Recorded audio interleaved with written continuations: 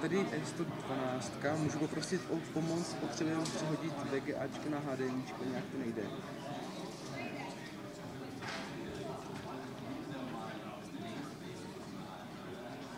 V pravým horním rohu. To teď jako když kliknu to tlačítko HDMI, tak on takový někde skliknout. Vteřinku.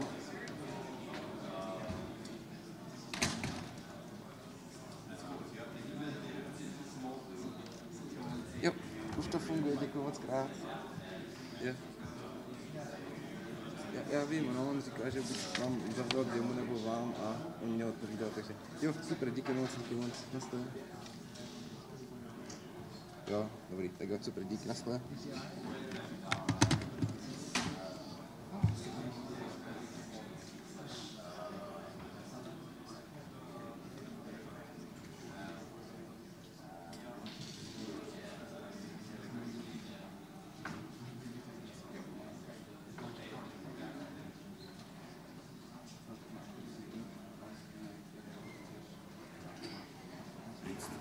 Halo?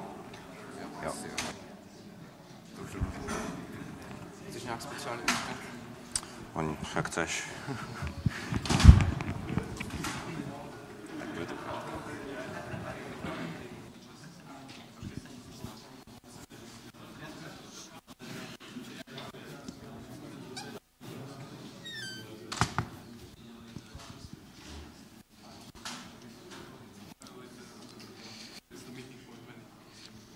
Hello everyone, please welcome Martin Strbačka. Thank you.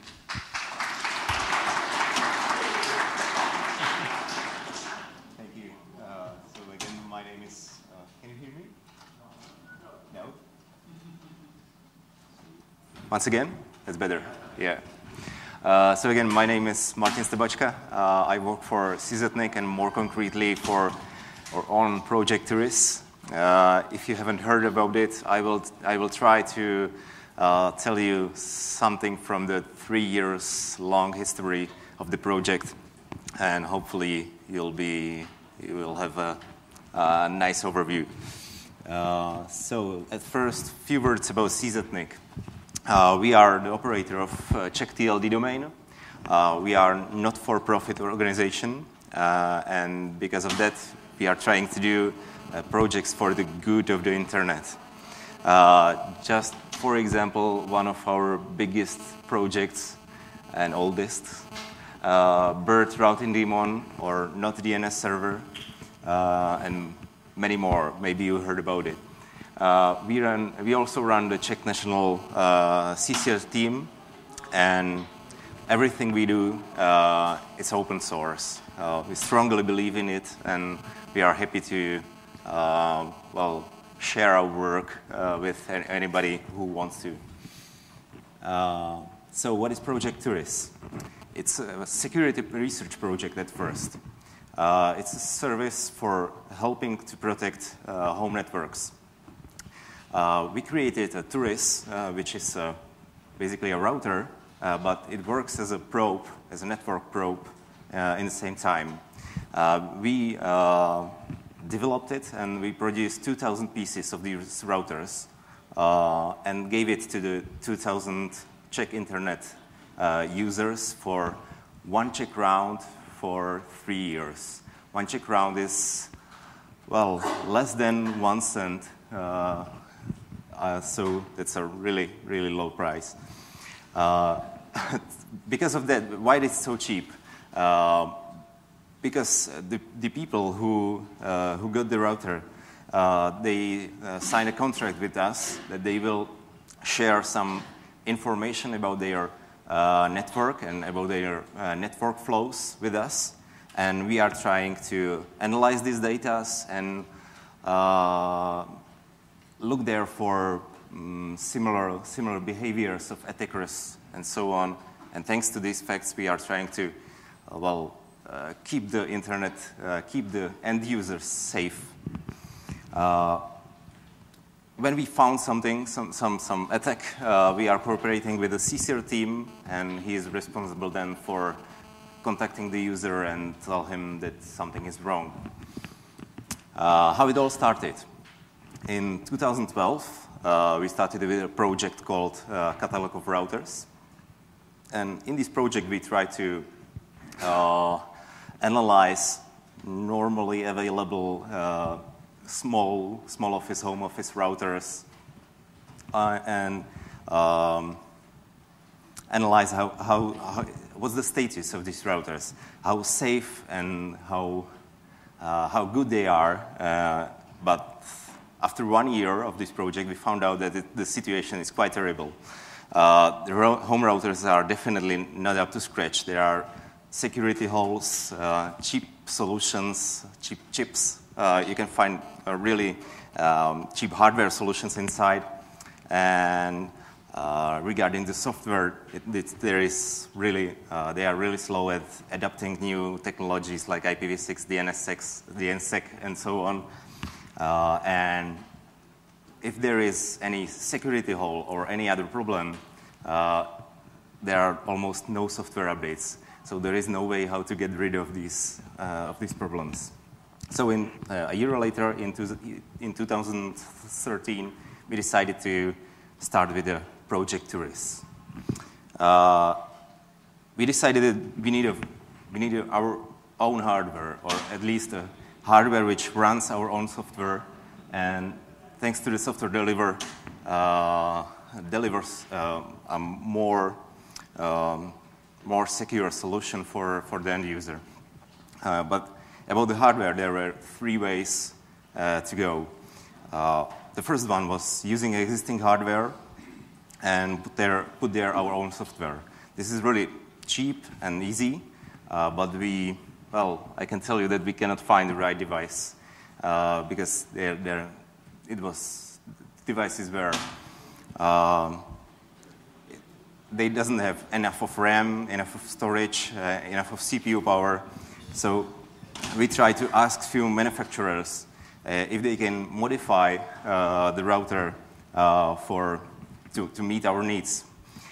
This is a little bit more expensive, but who will modify only 1,000 of devices if they normally produce like 100,000 of devices? Well, nobody. So we decided to go the third way, make our own hardware. This is definitely not cheap and not easy, but you can learn a lot of things. So this is the output of our work, the Project Turris router. Well, let's say in a comparison with other home routers, this is, let's say, a beast. If you understand at least a bit to the embedded hardware, you can easily see that from this specification. There is a dual PC processor, 1.2 gigahertz, 2 gigabytes of RAM, 256 megabytes of NAND. The hardware is able to route 1 gigabit per second without any problem. 2 USB, 2 OS, RTC chip. This is quite unusual, but we need it for the DNSSEC, which is enabled by default. There is also a crypto chip, which help us to feed the entropy pool at the startup of the device. And of course, I must mention our killer feature, which is the dimmable RGB LEDs. What's the operating system which is inside the Turris router? Well, we call it Turris OS, but basically it's a fork of OpenWRT. If you don't know, that's a distribution for home routers with 10 years long history. There are more than 3,000 packages available, and we gave all the users root access, so you can modify the setup of the router in any way you want. Why we decided to do the fork? Well, we wanted to add some features we missed in OpenWRT, and the most important one is automatic updates. We are trying to release every month a bigger release of new updates, new versions of software, and so on. But we do not stick to this plan, and sometimes we release updates sooner. This is when we know about some problem with some important software which is inside the router. So just for example, when we heard about OpenSSL heartbleed or poodle problem, we were able to fix these bugs in all the routers in 2 days. Just prepare the update, and all the routers checks for updates periodically, so they will download that immediately and update itself automatically. We also add there some features which helps, let's say, normal users to set up their router without knowing much about how the network works and so on. So the configuration wizard, which is inside, is called Forris. It's written in Python, and you can see it on a few on a few slides here. It basically works as a, well, as I said, configuration wizard. So it will help you to set up Wi-Fi. It will enforce the user to set up a strong password, so the router doesn't work without entering a strong password. So there shouldn't be a problem with keeping admin in the router for the eternity. Also, one of the steps in the wizard is updating the router. That's the green slide. So you can see there which software were updated at the first start of the device, and so on. We also add there software called Mayordomo, and this will help you to have an overview of which LAN client talks to which remote server. This can be helpful if you have just, for example, a smart TV at your home, and you want to see where your smart TV phones to. So if you can see in this application that your smart TV is sending something to some Chinese servers, you can be quite sure that there is something wrong happening with your TV. I told you about the data collection. So what are we collecting? We collect unsuccessful connections and from both directions.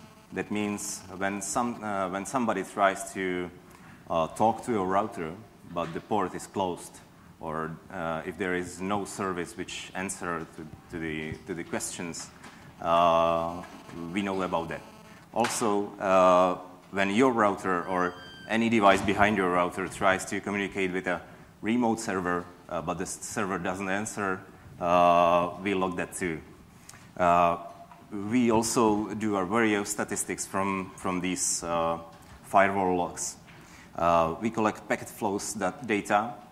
We don't do deep packet inspection, but we look at the IP address, port, and well, SNI if you communicate with an HTTP server.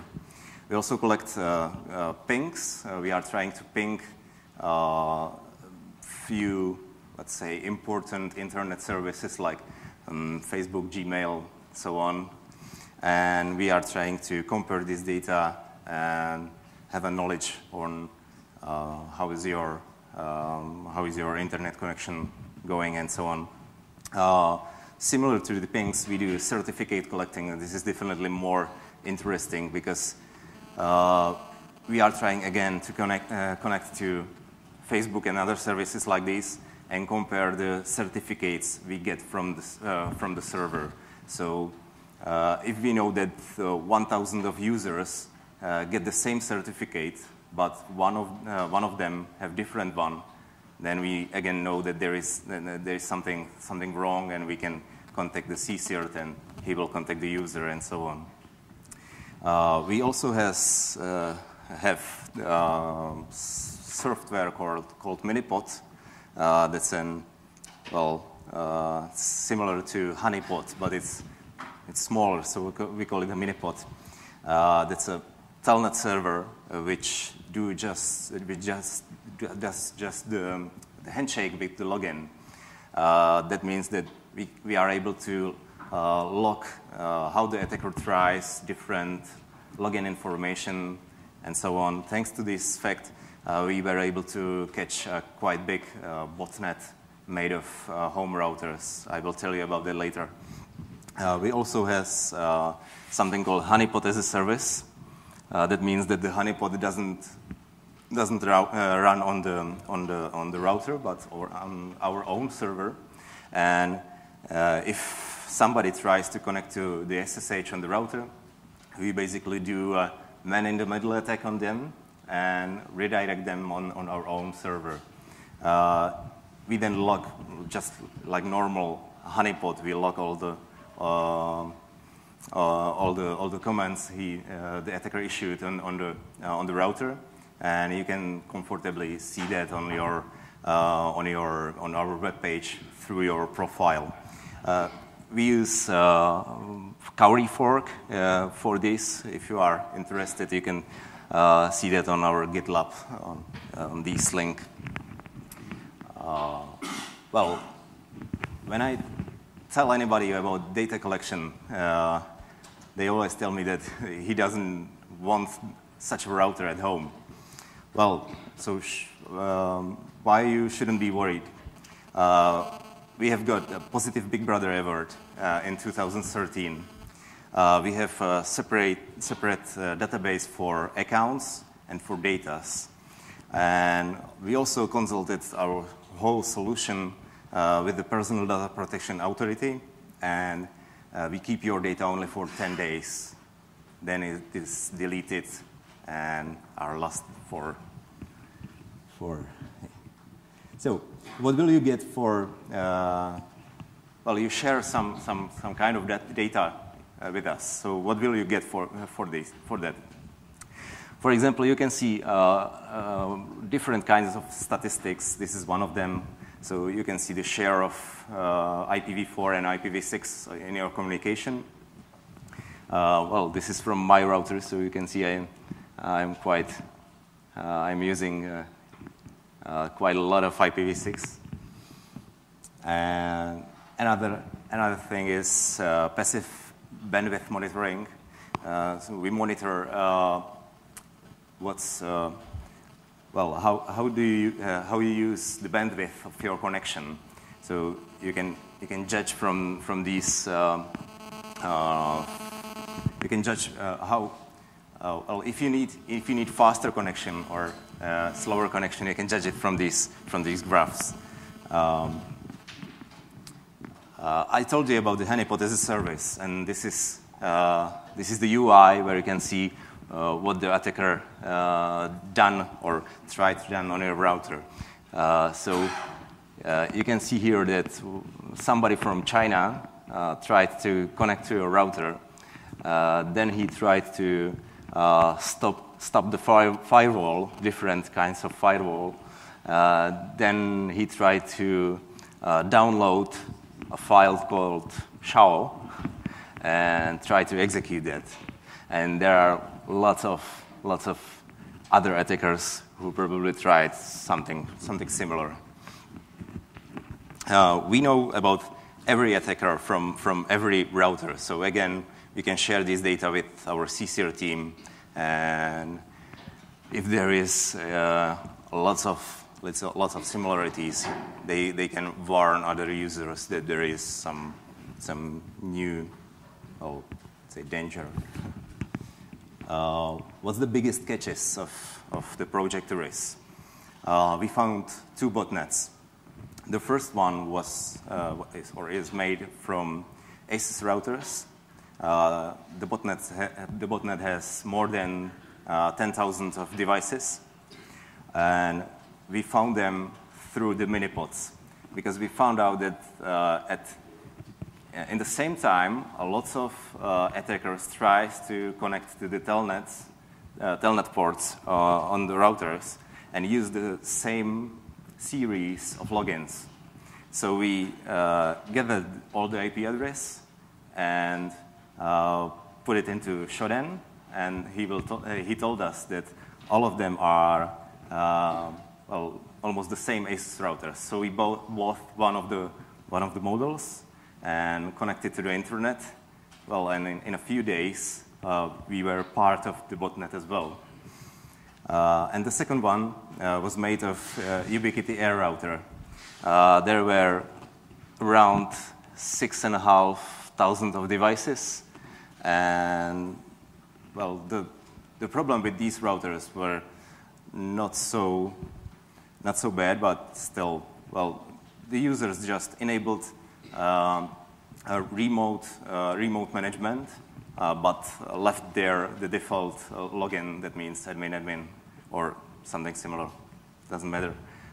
So it's, well, not a fault of the router, but maybe the router should enforce the user to set up a stronger password before they can enable the remote management.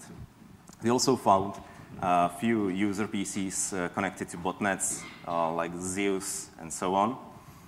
And we found quite a lot of ISPs who breaks internet neutrality or network neutrality. That means they are redirecting communications to their own servers. Typically, they don't want to. They don't let you to connect to remote SMTP servers, or they try to redirect your DNS traffic and so on.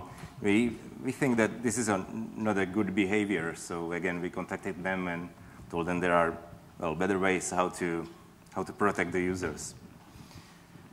Well, most of the data, or all of the data, we cannot share it with anybody, but we try to also help other people to stay safe.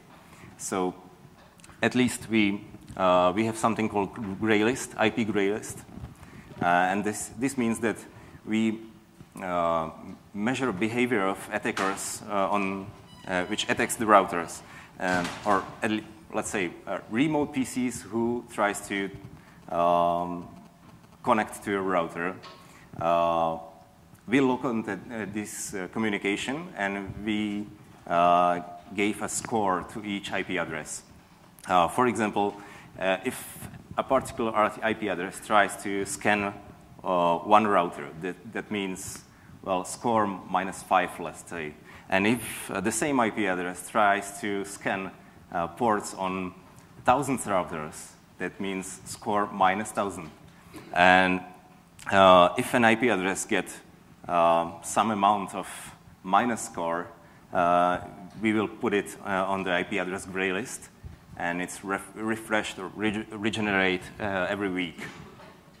The screenshot below it, that's from some tool from our CCRT team, and every column represents an IP address of an attacker from our IP gray list.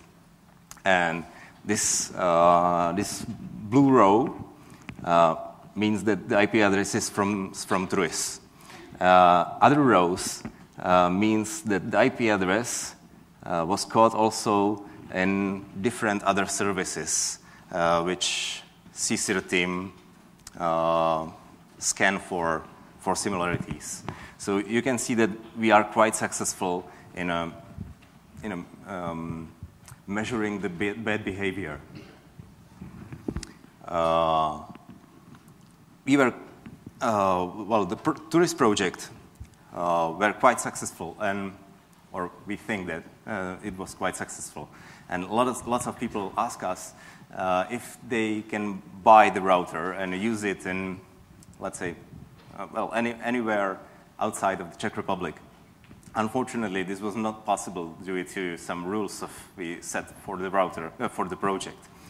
But we told ourselves that maybe we should do something with that. So we made a new router, or we work on that right now. And this is the answer for the high demand for the previous Turris. It's called Turris Omnia, and it's this one. The first plan was to make a price-optimized Turris, because the previous one was quite expensive. But as a side effect, well, the router is just better in every way. It's more powerful, less power hungry, and so on. We decided to fund the project through the Indiegogo. So we set up a target for $100,000 and we hit the target in 23 hours. Right now, the campaign already ended, but right now it's in demand mode, so you can still buy it. And we gathered almost $1 million, which I think is quite a lot. Thanks. Well, so what's the hardware? Thanks. again, we are really proud on the LEDs. So the processor is ARM, Marvel Armada, dual core again, 1.6 gigahertz. The power consumption is, well, around 6 watts in a normal usage, but it can be as low as 4.3 watts. There is only 1 gigabyte of RAM, but you can pay for RAM upgrade on the Indiegogo. There is 4 gigabytes of eMMC memory, SFP port, which is quite unusual on home routers. 2 USB 3.0s, programmable RGB LEDs, 3 mini PCI Express slots, and one of them is switchable to the mSATA mode. So you don't need to do anything, just buy SSD hard disk or reduction to the standard SATA port and put it to the slot, and you can use it for connecting your hard disk. And the third mini PCI Express slot is prepared for connecting LTE modem. So there is a SIM slot. Again, there is RTC and crypto chip. We like Raspberry Pi, so we wanted to have at least similar pins which are available on the Raspberry Pi. So there is a pin header where you can find 10 GPIO ports, 2 UARTs, SPI, and I2C. So if you are really into do-it-yourself with electronics and so on, I think you'll be, well, maybe happy, and maybe you will replace your Raspberry Pi with Turris Omnia. This is schematics how the internal network connection looks like. This is again quite unusual across home routers. The CPU has 3 Ethernet interfaces. First one is connected to the WAN port, and there is OR between WAN and SFP slot. So if you put SFP module to the SFP, the WAN port is immediately switched to the SFP. If you remove it, it's switched back to the Ethernet. The rest of the 2 interfaces are connected to the switch chip, and the switch chip is fully manageable. So it's really up to you how will you set up it. You can let's say that the first 3 ports will be connected to the port 5, that means ETH0, and the rest through the port 6 to the ETH1, F, and then have a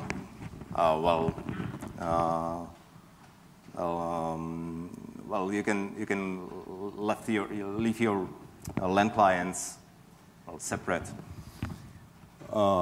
This is how the board looks like. I think that all of you are able to see the USB and SFP. This is the battery holder, processor, and so on. If you want to, if you will have any questions, just ask me after then, and you can discuss it with these prototypes. Software is the same as with the previous Turris. That means Turris OS, fork of OpenWRT. It has the same feature set, automatic updates and data collecting, but it can be turned off, and the policy is opt-in.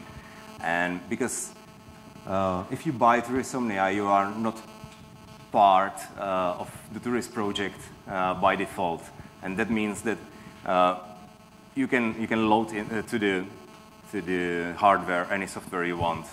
I already know about some guys who are eager to try put OpenBSD to the hardware and so on, and we will be happy to cooperate with them once we will have some free prototypes. we always like to say that this is more than just a router, because it's really powerful. So you can use it as a decent home server for file sharing, backup services, anything you want. We already know about some people who use all the Turris as a, let's say, do-it-yourself home automation center. There are two software packages for these. One of them is called Home Assistant. The second one is Domotics. If you know about them, you can use it without any problems. You can use the router also as a Tor gateway, or use other out software as the NOT DNS server, or BERT, and many more, VPN without any problems. 100 megabits per second measured through the VPN. Everything, as I said, we love open source, so everything is open source and open hardware. Bootloader, operating system, power management firmware. If we forget something, just ask us, and we have no problems to release it. We will release also schematics and the full production documentation, but with a little delay. Well, some people told us that they found some discussion in Chinese on some Chinese forum that they would love to produce it before us.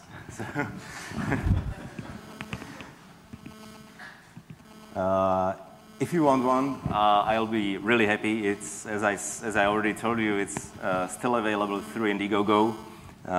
Just take a look at this link or follow the link in the QR code. This is all I prepared. So thank you.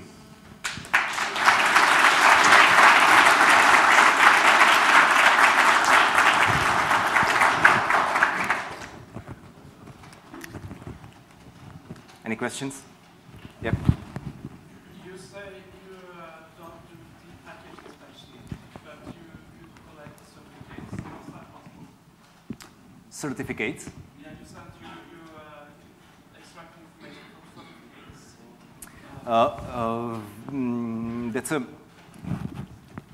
certificates. We have different kind of software. We do not collect it on the, let's say, packet level, but we normally, through some program or, let's say, a tool, connect to the server and download the certificate. So this is just for the certificates. We do not, as I said, we do not do the packet inspection. Is it enough? Well, I didn't quite catch it. Well, for the certificate collect. How do you know that you need to download the certificate? Yes, I understand you. Thanks. We do that on regular basis. Let's say twice a week we will connect to the remote servers, the Facebook and so on, and then download the certificate and put them in the comparison from all the routers. So that doesn't mean that we are not looking on the certificate every time when the user connects to the Facebook. You did new connections for them. Yeah, yeah, that's our connection, our own connection from our own tool.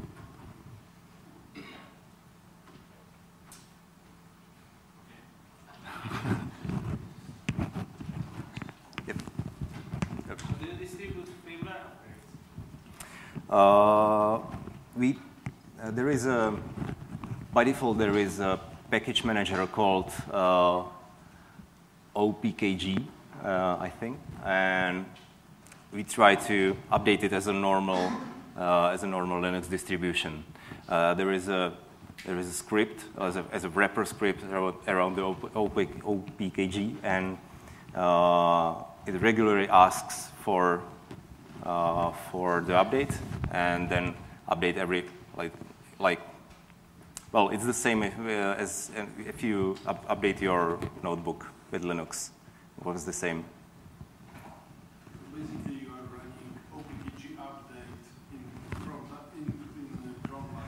Well, it's not that easy because there is, we always release a plan how to do the update, because sometimes there is things you need to take care manually, and that's the reason for the plans.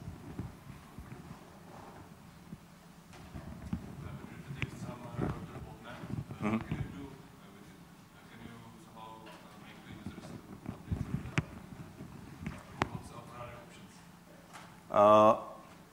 Well, we contact the CCR team and tell them about the problem and share all the information with them.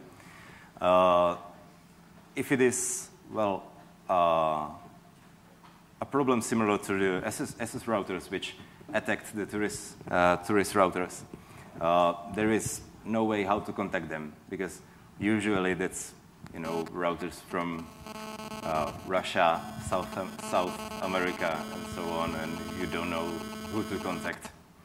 But if it is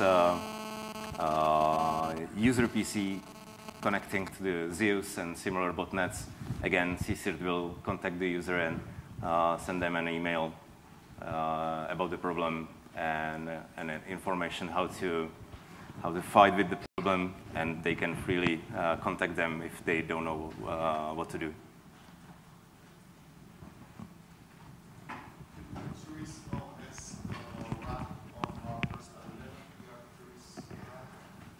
Well, it could be possible, but we do not support any other hardware than our own.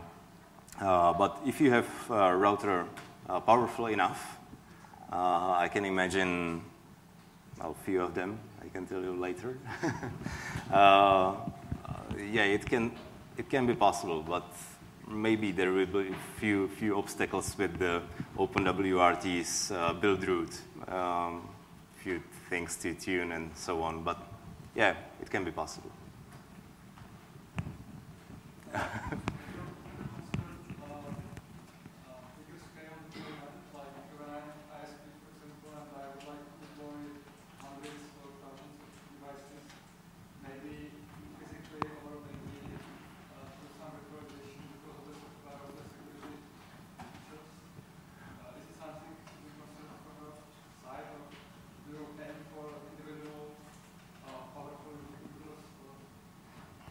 Well, if you'll ask us or tell us that you want to buy a 100, 1,000 Omnias, we'll be really happy to talk to you. Can I run mainline kernel on it? What? Can I run mainline kernel on it? Not yet, but we plan to upstream all the changes we made. Right now, it's basically about DTS tuning. There is maybe I'm not aware about any other problems right now. Yeah, out of time. Sorry, but we have 4.4 kernel right now.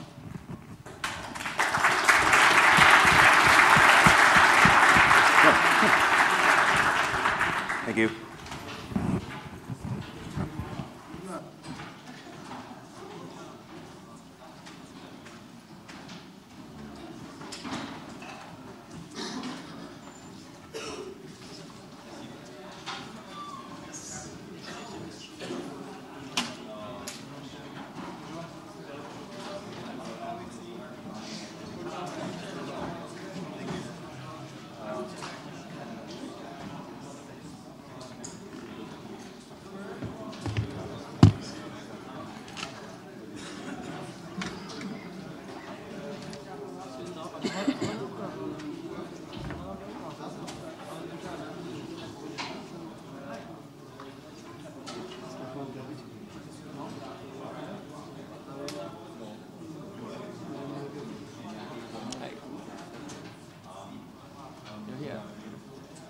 You were here?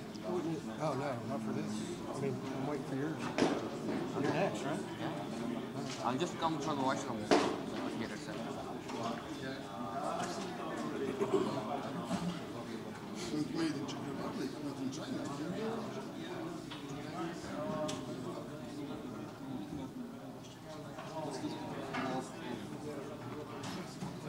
see. Also,